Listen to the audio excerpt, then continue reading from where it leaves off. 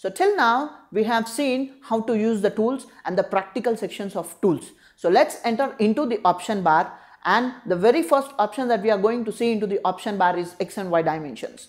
Into these X and Y dimensions, they are also called as the reference point, or also called as the pivot points, or also called as X and Y dimensions. So now using this X and Y dimensions, the object can be moved either in the X offset or in the Y offset, either in the positive direction or in the negative direction. So now let us see this one practically, how to move the object either in the X or Y by using its parameters. So let us see it practically. To see how does X and Y dimensions works practically in the option bar, first let us create an object and then fill up the color. Select this selection tool. So now here you have X and Y dimensions in the option bar. As I told you in the workspace video, this is called option bar. In the option bar we have X and Y dimension, which is already having the units. Now using this, when you type in the parameters, let us say I would like to type 216 and press enter. You can see that the object is moving 216 points from where it is located in the document.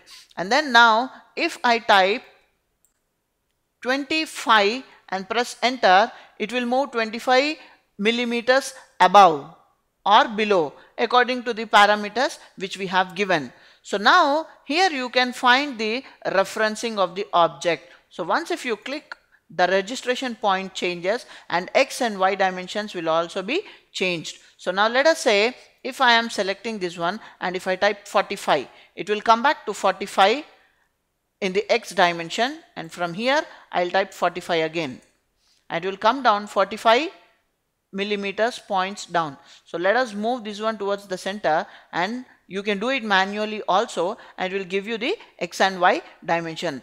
X offset moves the object left or right, and Y offset moves the object up and down. You see, if I am moving this one, if I am increasing the X parameter, you see it is moving towards right, and decreasing it is moving towards left.